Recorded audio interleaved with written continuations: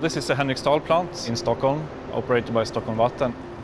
We have about 790,000 people connected from the greater Stockholm area.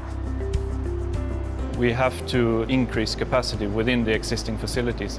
We need to use the footprint we have. And for that, we are committing to a new technology in Sweden to implement membrane filtration.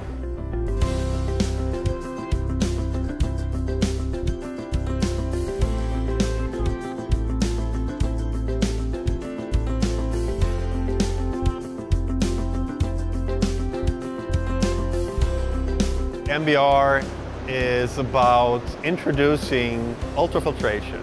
We filter out what we don't want to pass through into the clean water. So we remove a lot of different types of wastes, and the ultimate result will be cleaner water coming out of this facility. One of the driving forces for this project was actually the more stringent effluent requirements as per the EU Water Directive and the Baltic Sea Action Plan. The Baltic Sea is just outside of this facility, and that's where this facility is discharging the water.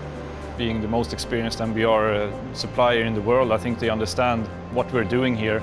From the beginning, they have committed to the project. We're very excited about this project. It's going to become the biggest MBR facility in the world, a global benchmark, so we're very happy to have been awarded this project. A lot of interest is growing around the MBR technology. Neighboring communities, neighboring cities, also in other neighboring countries. This is a showcase solution for this specific type of technology.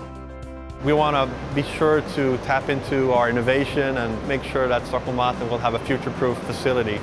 By doing this project, the people of Stockholm and also the people of Sweden can see what we are actually doing here for the environment.